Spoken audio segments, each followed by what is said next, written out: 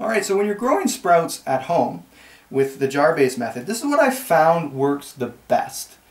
Jars, in my opinion, are the best because you have a larger volume and you don't have to pay for a silly contraption. I have spent hundreds of dollars on a wide variety of different sprouting machines and have found that in effect they suck.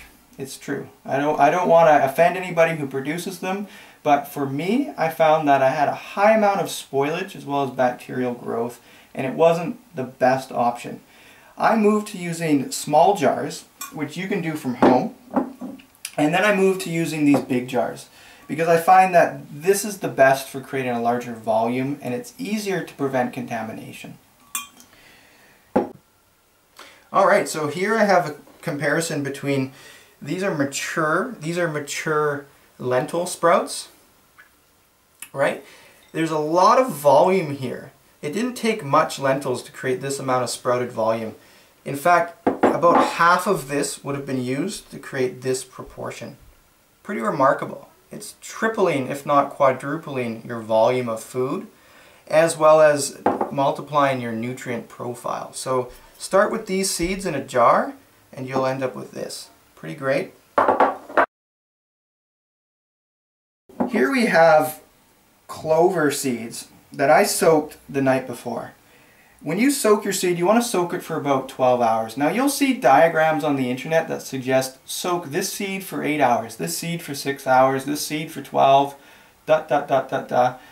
It doesn't matter. I have found great success soaking most seeds overnight and draining the water in the morning. And that's the best way to start. Don't overwhelm yourself with different number sequences. Just start. Just begin. Don't panic. It's an easy process and it's fun. So when you want to do it, you want to start with a base jar like this. Pour the seed in and away you go.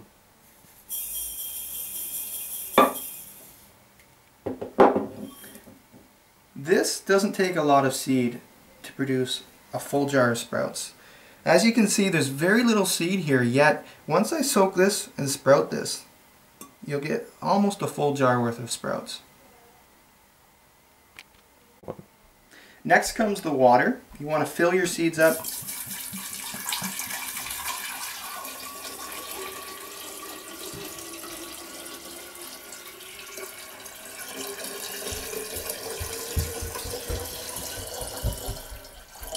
After you have water, you want a screen for that.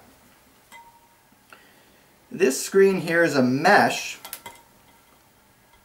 that you can buy for a ridiculous amount of money, or in this case, I got this screen from an old window screen. You want to make sure that it's nylon and not metal, so it's not oxidized and risk of contamination, and of course you want to make sure it's sanitary. You don't want to pick it off of an alleyway or your old house that had mold. Pick it up from a used retailer and purify it with some bleach or hydrogen peroxide before you use it for sprouting your seed. If you don't want to do that, you can use a nut milk bag or any other nylon mesh that you can get your hands on.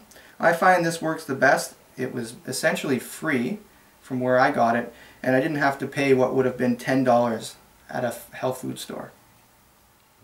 After you have the screen on, I put in some hydrogen peroxide. This is what I have in this little vial here. Hydrogen peroxide is H2O2, so it has an extra oxygen. And this is going to purify the water. It's going to inhibit pathogenic growth, so microbes such as bacteria as well as viruses, parasites, fungi. You give a little bit of squirt, it doesn't take much. Now you want to be careful though, because this is corrosive to the skin. This is what you don't want to do. You don't want to hold it over your private parts and squirt it in, unless you're brave. I've done this enough times. It's no big deal. Here I'm doing about 3 squirts because it's a food grade hydrogen peroxide. It's only 3%. If you want to get 30% from a garden center, you can do so, and you don't have to put 10 squirts here. You can put 1. But this is what I had available. Just like that. Give it a good shake. Leave this out for 12 hours, and then when you're ready, drain it off. Okay, so here I have a batch of seed that has been soaking for 12 hours. So I'm ready to pour off this water. You can just pour it off right away. I personally use it to water my plants. Because these seeds do contain a high amount of phytonutrients, like phytic acid, which has a high amount of phosphorus, I use it as fertilizer for my houseplants. I dilute it about halfway and I water it as needed for plants in my home.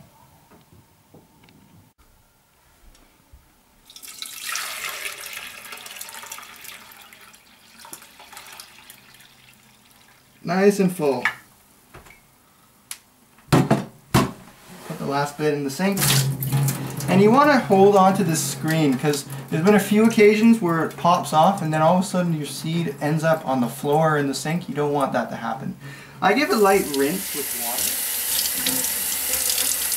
water. Making sure that all the seed gets a nice rinse. This gets rid of any residual anti-nutrients. It also helps to purify it so that they're not going to stick together and they're going to sprout better. Now what you see me doing here, this is what you're going to want to do once a day while your sprouts are maturing. That's all it takes. 30 seconds a day and you can produce sprouts.